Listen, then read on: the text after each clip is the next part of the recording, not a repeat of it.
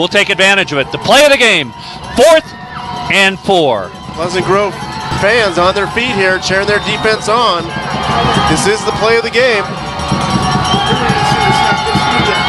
Smith has the yardage, ball out of the hands, and Pleasant Grove picks it up on the fumble recovery, number 33 for Pleasant Grove. Ball is still alive, and what a change. Oh my gosh, Pleasant Grove.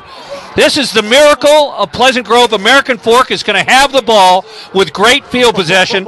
We saw 2 different fumbles on one play. Let's take a look at this 1, possibly 3 more times. And there's a flag on the play too. Let's see what happens here.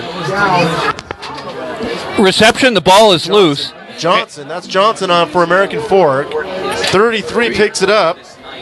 As he runs the outside, you see that beautiful strip by number 6 from American Fork. And this is a live ball picked up. We've got a penalty. Now it'll be after the change of possession. But that is a play you are not going to see very often.